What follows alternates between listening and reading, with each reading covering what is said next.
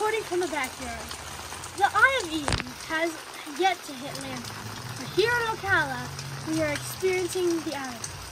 It's raining, there's a lot of wind, and yeah. Back to you. Back to you, Max. Thank you, Edison, for that great report. Now, Channel 5 News takes you live to reporter Aria Richner in the front yard. Aria, how are things looking from there?